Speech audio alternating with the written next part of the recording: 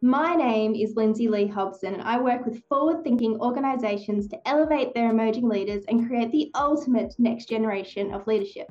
But what a lot of people still don't know is I'm also the founder of the Learning and Development Collective, where driven and passionate L&D professionals come together to exchange trending topics and innovative ideas and the best suppliers for their 2023 calendars. We did used to say, Kirryn, up until this point in time, their 2022 calendars, but it's coming to the end of the year now, which is a scary thought. But regardless, I'm very, very happy to be here and joined today with the incredible Kirryn Zerna, who is a keynote speaker and a corporate facilitator who helps leaders become the best influencers they possibly can. Kirryn, welcome to today's interview. Woohoo! Thank you for having me, Lindsay. I'm so glad to be here. I am loving watching what you and your community are doing, so it's great to be here. Thank you so much, Kirryn. And we're here today to talk about The Evolution, who you're actually coming to join us for as a guest expert. Mm-hmm. And for those who don't know, The Evolution is our new program in the metaverse that supports L&D professionals in their career development.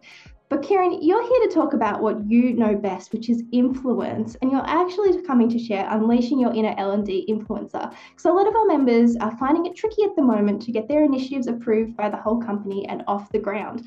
So before we even get into your topic, I'd love to know a little bit more about you. Share with our forum members, share with the community who are watching today, a day in the life of Kirryn and why you love doing what you do. So my week is varied. Sometimes it's a keynote speaker at an event talking to leaders or business owners. Other times it's like as a facilitator going in to facilitate workshops or training. I also do some facilitating for a great organization called the Learning Circle, where we go in and work with leaders on particular leadership courses.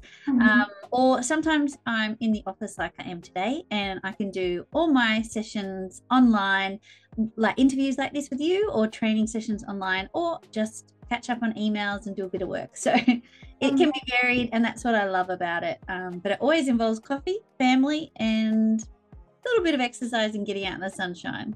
I love that. I think you and I have that in common. I have a couple of coffees a day too. Yes. And then a few teas as well. well. That's it, to get you through the in-between coffees. Yeah, 100%. But your special superpower is influence, and you're coming to share that expertise with our Evolution members, specifically around unleashing your inner L&D influencer. So tell us a little bit about that topic. For sure. So my background is I worked for about 16 years at Westpac, and in that time I was a communications manager. If you could communicate it, I've done it, whether it was in project comms, whether it was in business unit comms, whether it was sustainability, whether it was stakeholder. It was all sorts of different aspects of communications. Then when I left Westpac, I worked for New South Wales Small Business Commissioner, so I was working stakeholder comms, and I transitioned into working with small businesses. And the last 6 years I've been working as a speaker and trainer, helping leaders and businesses about how they can understand their branding, but also communicate better in whatever situation that is. So I guess what we're going to talk about in this session specifically is you're an L&D expert. You have an idea. How do you get that idea into action? And part of the I guess the ability, the success of that idea coming into action is your ability to influence. You know, it's not only about the idea, it's about the ways, the strategies, the different, I guess, tactics that you will try over time, which will help that be successful. And look, it's not going to be a one size fits all. And so that's why I am really looking forward to this being a discussion. So that, you know, maybe we set the framework, we can set some big ideas, but then we're actually going to talk about, make it really interactive about what is your need in your specific area, and just to be a sounding board to work through some strategies of what to do. So that's what we'll be doing. I love that. And I know our members are going to love that because they requested it, and hence why we're here today. It's such a powerful tool to be able to say, hey, this is what's happening in my world, and have someone like yourself come in and say, okay, well, why don't you try this solution or give this a go or try communicating it that way. And it can be such a minefield, corporate comms as well, and influencing or creating that influence that you need to be able to do to be able to get your initiatives off the ground when you're battling scenarios, environmental factors, and influences, to use it in a different way, that are not even in your control. So how do you be the bigger influencer, which is very much and our forums talking about it at the moment, and our evolution members are looking for support within their careers. But tell us a little bit about what successful influence in a business for an L&D professional could look like, and the results they might be able to get as off the back of it. Yeah. So it looks like many things, and I think it depends on the situation. So there's the idea of like I think yours is quite tactical, what your members were requiring. So maybe you've got an initiative and I want to influence to get this success, this initiative off the ground. And so in that case, it's about knowing who are the different stakeholders. What do I want those specific people to think, feel, and do? Like where do I want to take them from, and where do I want to take them from, and where do I want them to go? And then what are the different strategies that I'm going to use to influence that group to make it be successful? And there's going to be different things that are going to work for different people. I think when it comes down to this specific, when it comes to corporate comms, where I can add value is I work across so many different organizations. So whether it's banking and finance, I work with media, I work with government, I work with small businesses, I work with so many different businesses. So I can look at what's been the best practice, what do other organizations do, and allow it to be a bit of a conversation. Have you tried this? Have you tried that? Have you tried that? And so, yeah, I guess to that point is what does it look like? What does success look like? It's when the outcome is successful, is when that thing gets over the line, like the thing is done. And so, that takes time and it takes strategy. And so that's what we'll be talking about, how we can help people be successful with their specific issues based on what's happening out there, things people can try. Yes. And I think what's so powerful about that is it can be really emotionally draining to feel like you're hitting your head against a brick wall all the time, and you're coming up with these new and incredible ideas to help the organization, or you see a way to actually help them achieve their goals, increase their engagement level, lower their quiet quitting levels, ensure that their hybrid trainings actually go ahead. These sorts of big things that so many L&D professionals are battling right now, and they come up with amazing solutions that fit all the criteria, and then they get to that meeting or send that email and they get the reply with sorry, not right now, or worse, they get no reply at all.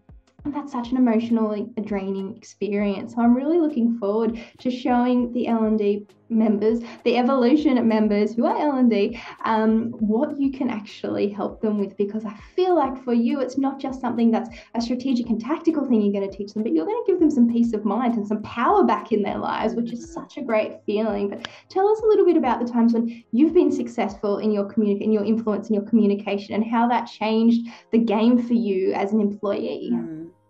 So I think as I was saying before, it depends on the circumstance. So, if you're working with a board, so if you need to, and I've done this before where, at various times, like if you're working on a big strategy and you want the board to tick it off. So, what's involved in the influence from that perspective, like who's on the board, and this is where that idea of what do you want them to think? What do you want them to feel? What do you want them to do? What is the message you're trying to get across, and what is the method? And so you might be, all right, in this one, I need to be brief. I need to look at the evidence of what's happened before. I need some proof points. I need resources. I need to know impact. I need to know risks. And then what's the method? Everyone else is putting board papers through. So yes, I need to have that. But what if I did a presentation instead of this like mind-wateringly boring PowerPoint pack? I did a video, and I put this, or something that a lot of people aren't doing right now is like literally I had a board put together like a mind map, something that was colorful and creative, an infographic, something that I could stand next to and talk to. And it wasn't like, the PowerPoint where you're like, I'm sorry, you guys, you're not going to be able to read this. I tried a different method. So that could be a way to get something really engaging and through. So that's like a board meeting. Right. Another one might be, I've got a big project and I need to engage employees. So what are the different ways that I'm going to do that? So again, it's like, okay, well, who are they? What do they need? What do I want them to do? What's the message? What are the key points that they need? Not what I want to tell them. Because sometimes, we're all like, we've got this big, long list of things. No. What are the 3 things that they need to know right now? And what's the method? What are the different ways that we could do it?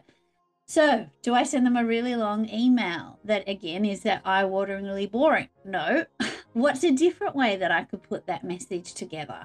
And we sometimes do the talking head videos. It's like the hello, I'm blah blah blah, and here's my message for today. It's like, okay, well, what if you did? And what I love right now is those it's the sketch videos where you've got to put the really complex ideas into a video, and you might do it through the writing of information, like a visual video. Yeah, you know what I mean? Yeah, yes, One of those handwriting ones. So powerful. And you could even get someone on Fiverr to do something like that, and to put so it gets this really complex idea into a really simple video.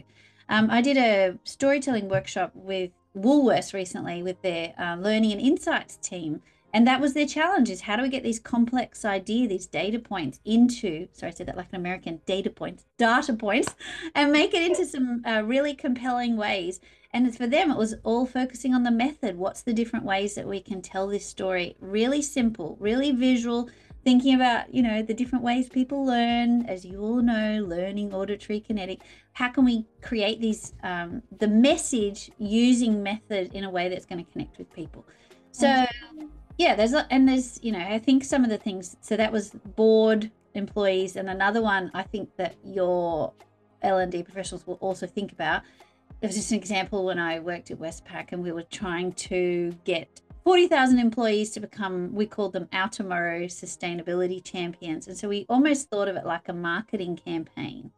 So how do we market to our business? What does that really mean? It's basically about creating the information, the message, in a way that is engaging, and continuously doing that over time through different, is it an event? Is it a, when they walk in the foyer? Is it about a training program? And the key point, which I think would be useful, is about how do we engage the leaders? So we actually give people accountability for the things that they need to do. And the most successful pockets of the business was where the leaders were involved, where they had buy-in, and where there was actual activities and things that they had to do. So anyway, there's lots that we could talk about. That's why I think it's going to be really bespoke.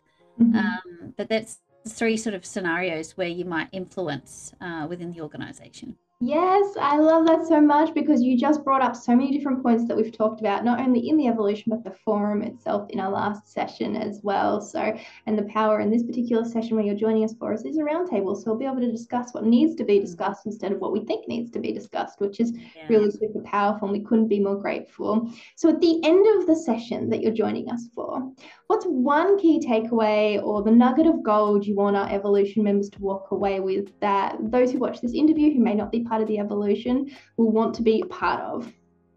Well, I think it comes back to that sort of framework piece, which is before we go into any interaction, it's the framework piece is like, all right, well, how do we prepare for this? Well, first of all, who is my audience? What do I want them to think, feel, and do? What is the message, and what is the method? And thinking about that in a micro or a macro. I've done plenty of comms strategy, so I get that in the macro, and I've seen that in the detail. But even in the micro, you're about to have a really, and this is what this is probably what I love. You're about to have a meeting with a leader or the key stakeholder. So you're thinking about, before you get onto that, we always jump into message. We always think, I need them to think this. It's like, hold on, what's the method? How am I going to do this? Is a Zoom call the right way to do it? Or should I be doing face-to-face? So thinking about that sort of framework is really useful in the micro and the macro.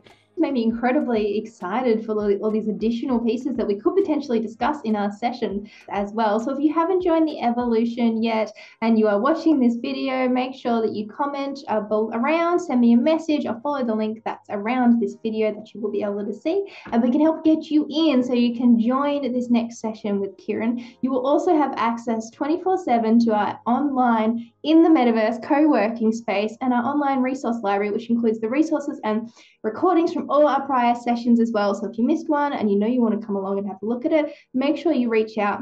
Oh, it's been an absolute pleasure as always, and we'll look forward to seeing you in the evolution.